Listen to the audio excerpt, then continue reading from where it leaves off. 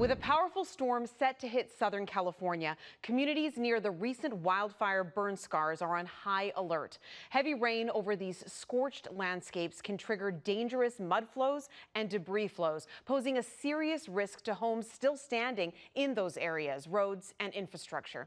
Joining me now is USGS Research Hydrologist Jason Kean to help me break it down. Thanks for joining me, Jason.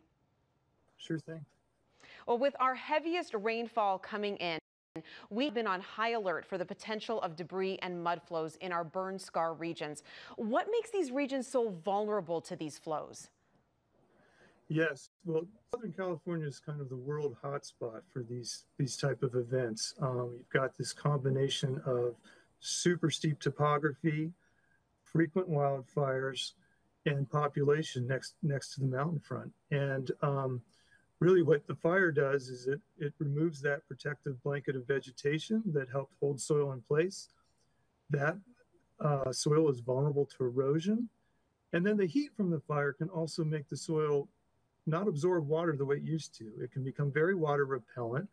And so a garden variety storm, something you might see every year, can trigger runoff, and that runoff can pick up sediment, erosion, and it can bulk up into what we call a debris flow. It's fast moving. It can carry mud all the way up to boulders. And so that's something we have to be on high alert for in these recent burn areas.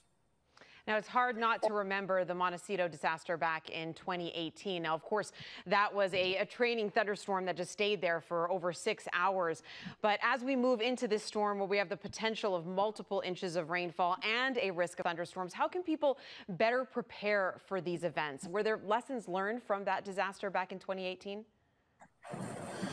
Yes, I think one thing that I think takeaway from that event is to really listen to the local authorities and really listen to the National Weather Service. The National Weather Service is closely monitoring these burn areas.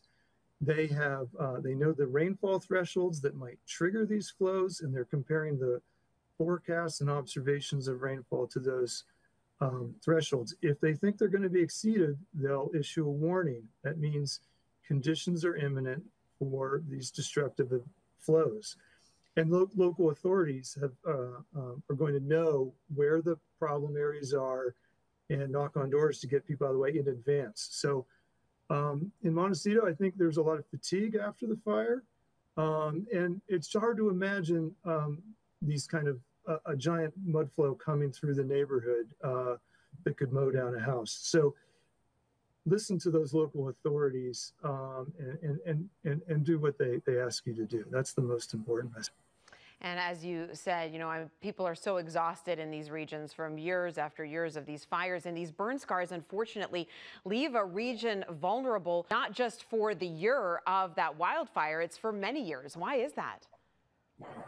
Yeah, well, it's really about getting that protective cover of vegetation back over that bare soil. And that can take it depends on if we stay in drought conditions, then that's going to take a longer time. And so really it's 2 to 5 years after the fire that we generally worry about.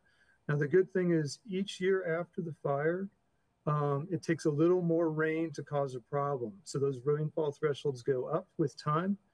But what we really need is that drizzle rain that gets the vegetation back and puts that cover of vegetation to keep the soil in place.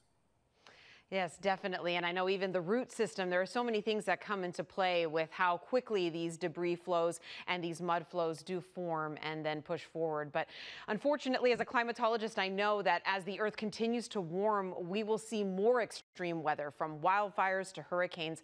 How do you see a way for people to adapt to our changing climate so we can move forward into a sustainable future together? Yeah, I think what we're seeing with the response to these fires in Southern California, there's been a lot of different agencies coming together, working together to really identify where are the problems going to be and how to get in the way. And I think over the time that I've worked on this problem, it's been great to see how more coordination, increased awareness of the problem, And I think that's just going to make us better able to respond to these events that will happen again in the future. I completely agree, Jason. I think education is key. Thank you so much for joining us today. Thank you.